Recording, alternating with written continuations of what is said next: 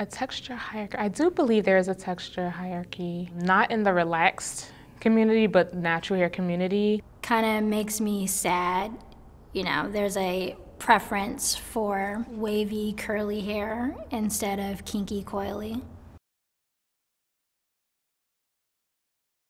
It's what we see all over social media. It's the big, beautiful, loose curls with honey blonde highlights. Everyone doesn't have that. Everyone certainly doesn't have that naturally. Honey blonde hair, come on, really? It's still trying to get back to that sort of almost straight type of hair. Like if you're not gonna have straight hair, then let's have those big, juicy, round curls that we see white girls who have curly hair have. I want us to be able to celebrate the entire scope of natural hair and textured hair and black hair instead of this tiny little bubble that we tend to put ourselves in that's still, to a certain extent, still upholding European standards of beauty and not our own standards of beauty.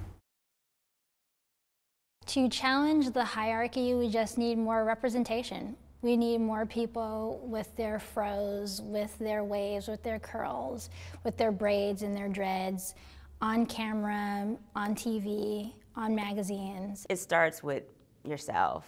Mainly with Black women, we need to start looking in the mirror and appreciating what God gave us and stop relying on the images that we see that try to determine what is beauty. I think that we can get beyond texturism by affirming each other. We're all beautiful. Most importantly, the elders affirming the youth. We're all unique. The youth affirming the elders. And we should accept that uniqueness and own it. And at whatever moment we cross paths, just saying, I see you, sister, I love you, and you're beautiful. And we could get so far if we really just pause and show each other love.